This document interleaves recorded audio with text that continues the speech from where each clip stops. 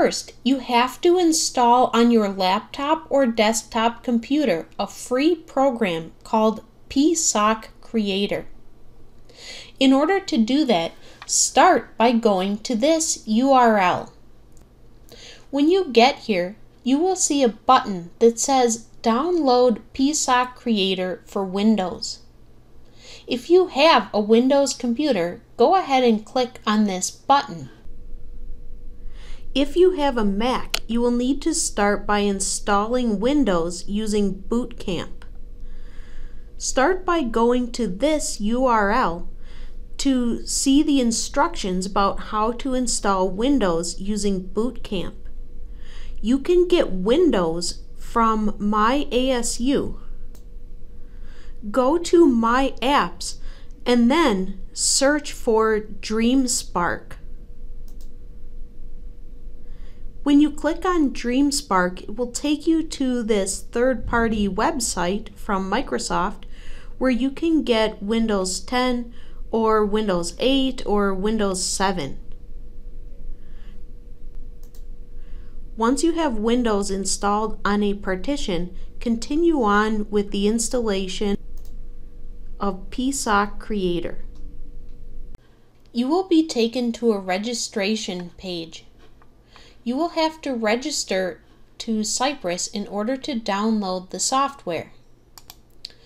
Go ahead and register and then log in.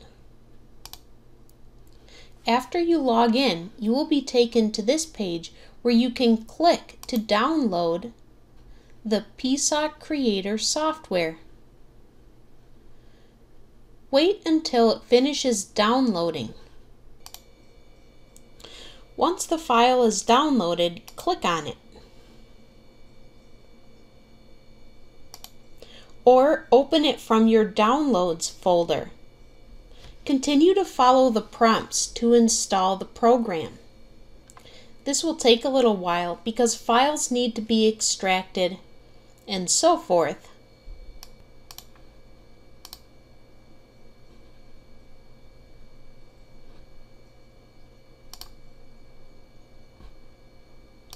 You'll need to accept the terms of the license agreement, then wait while the program is installed. When the installation finishes, you can uncheck View Release Notes and launch Update Manager and click on Finish. Then PSoC Creator will automatically open. Before we actually start writing code, we need to make sure that the drivers are installed for our PSoC. So the next thing you need to do is connect your PSoC to your computer. Use the mini USB cable that came with your PSoC to connect the PSoC to the USB port of your computer. When you do that, some of the LED lights on the PSoC should turn on and stay on, and the drivers should automatically install on your computer.